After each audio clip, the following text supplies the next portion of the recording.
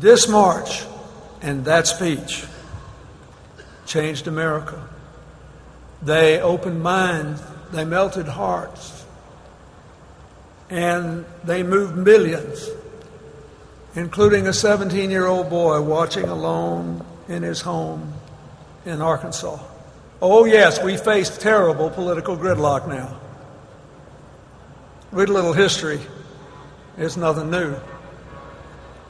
Yes, there remain racial inequalities in employment, income, health, wealth, incarceration, and in the victims and perpetrators of violent crime. But we don't face beatings, lynchings, and shootings for our political beliefs anymore.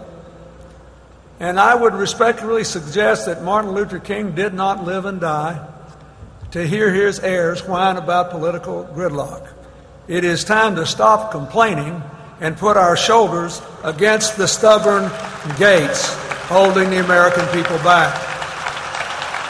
And let us not forget that while racial divides persist and must not be denied, the whole American landscape is littered with the lost dreams and dashed hopes of people of all races. And the great irony of the current moment is that the future has never brimmed with more possibilities. It has never burned brighter in what we could become if we push open those stubborn gates.